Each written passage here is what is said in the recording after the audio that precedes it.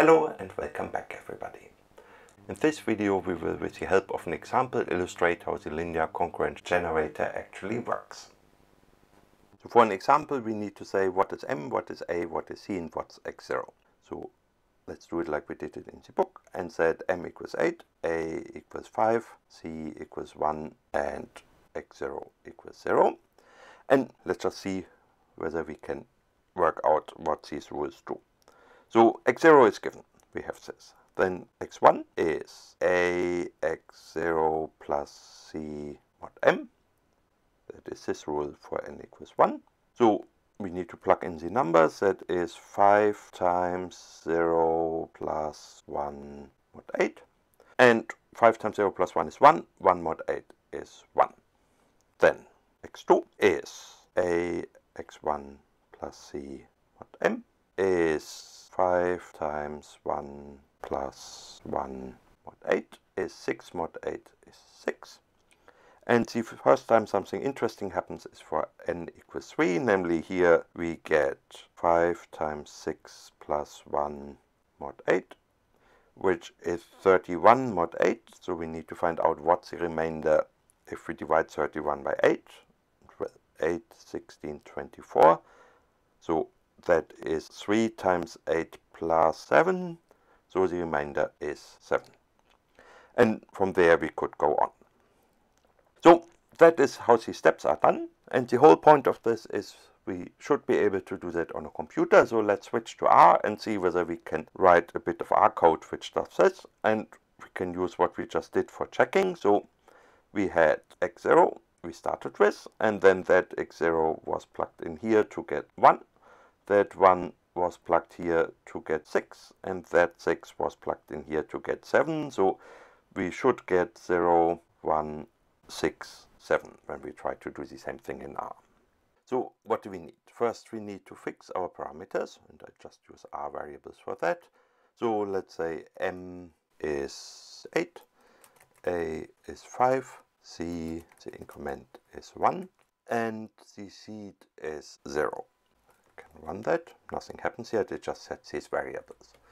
So the naive way of writing that would be x1 is a times x0 plus c mod m. So if we do that, then we get 1, and you see that is consistent with what we had before. But that is not so sustainable, because what we really want is to do some loop here. So I want to say for I in say 1 to 10 to do 10 steps like this, and then I need to write here something that the result of the previous computation is plugged in the formula here. So we get a new result, but that should be the same one we use in the next iteration. So we need to use the same variable in R for what's x0 and x1 here. So what I'm going to do is I'm introducing something which is called xi that starts with x0, and then in every step that is updated so that the new xi equals a times the old xi plus c mod m. So that should work. It has no output yet. If I run that, then xi equals 6, and we don't know that will be the 10th value. So what I should do here really is, so with this command we get some output. If I run that again, it says for I equals 1, xi is 1, for I equals 2, xi is 6, for I equals 3, xi is 7, and so on. And we can make that a bit nicer by plugging the x in the subscript. Let's try that. So this way we get nice output. So let's just compare that with what we got on the tablet. We got 1, 6, 7, same as here. So that worked. These were the values we did by hand, and here we see without any extra effort the following values. So that seems to work nicely. Before I go on, I just want to bring that in a slightly more reusable form. I want to write an R function which does what we just did, but where you can substitute m, a, c, and x0. So what do we need to do? First we need to settle on a name, and let's just call it RLCG, following the logic that the built-in random number generators, they all start with R, and normally that would have the name of the distribution here, but since we are interested in the method for now, so let's just write LCG. And now we need to say maybe how many random values we want, so let's do n. And then we need to specify m, a, c, and x0. So we should plug in something here which gives us these values. So the first thing we could just do is we could copy that in here. Then if I run that, now nothing happens because I have so far just defined the function. But if I now call it, I type on the right RLCG and say I want 10 values and M is 8, A is 5, C is 1 and X0 is 0. I can do that and I get the old output. Oh, I made a mistake. Can you spot it? It is not a serious mistake. It will not affect the output, but this n here is meant to be how many random numbers we get, and I still had my 10 in. So I should have done it like this. But of course here I chose 10, so that made no difference. But if I choose 5 here now, it will go to fewer values. Now I want to change this function just for you to see how that is done, so that it works more like the random number generators built into R. And what I want to do is I want to do it so that it returns the random numbers and we can print them afterwards. So let's throw out the printing here. And instead what we do is we define a vector, say result. For now I just do an empty vector of n numbers. So if I type numeric 5, say, then I get a vector of 5 numbers, and because I haven't said what the numbers are, they will be all 0.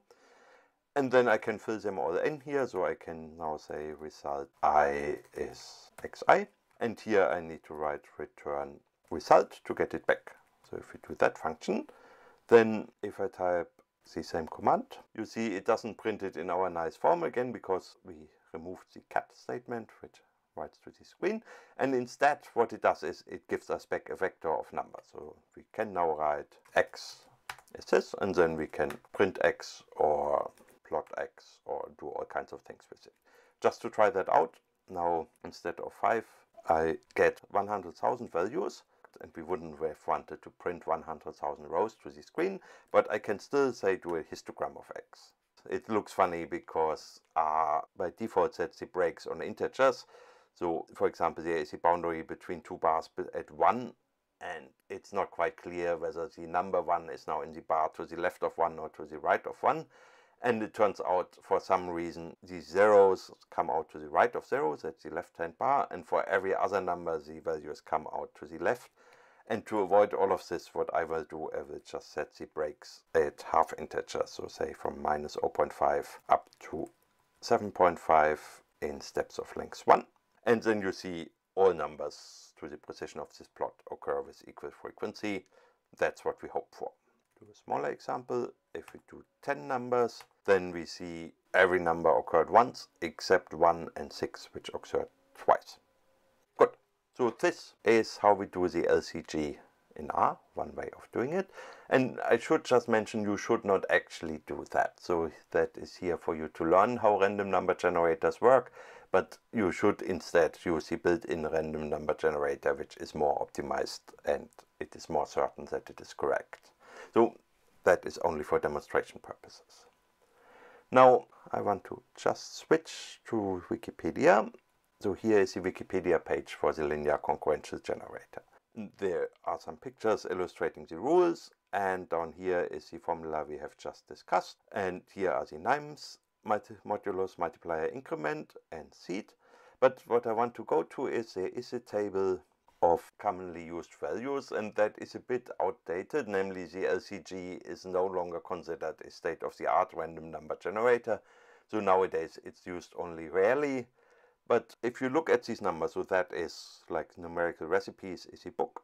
And in this book they recommended use the LCG with these parameters. 2 to the power of 32 is rather large. And Borland C and C++ compiler used that. And I just want to go here with this one because that is suggested by the C standard, and we can just try that out now. We can do the same thing. So M is 2 to the 31. Let's just do LCG. Let's for now just get 10 values. Then M is the first argument, is 2 to the 31. A is this very specially chosen number. I can actually write names here to make it easier to see which is which. Then C is this. And we get to choose the seed, so let's just say x0 is 0. So you see, again, we get a sequence of numbers. Only now, since M is so large, they are in a very large range. But that is a method which was in practical use maybe still 10 years ago or definitely 20 years ago. And you see there are different choices of parameters. The story behind these numbers is in the book I wrote one theoretical result without proof, which tells you choices of these parameters where the output has some good properties. I'm not going into this in this video, but please have a look in the book. The other thing I want to show you is also on the internet, namely, let's just check. So there is a R function z.seed, and this is the normal way to choose the seed for the built-in random number generator. So here I just had my function where I say what is the seed here, but R instead keeps track of what's the current state between calls. So if you call R norm, say twice, you get different numbers because it has remembered what was the seed, and then the state is updated, and after is a given number of calls, it still knows what is the state. And this oddly named variable is an integer vector containing the random number generator state. That is what I called S earlier. And it here says here, z.seed is the recommended way to specify seeds. So I'm now going to the built-in random number generator, and let's not worry, let's just say runif1. That gives us one standard uniformly distributed number. If I do it again, then I get a slightly different one. Again, I get a totally different one. And z.seed sets the initial state. Let's see, if I set this to 0, get a random number. I set it to 0 again and get a random number. I get the same number. So the point is this.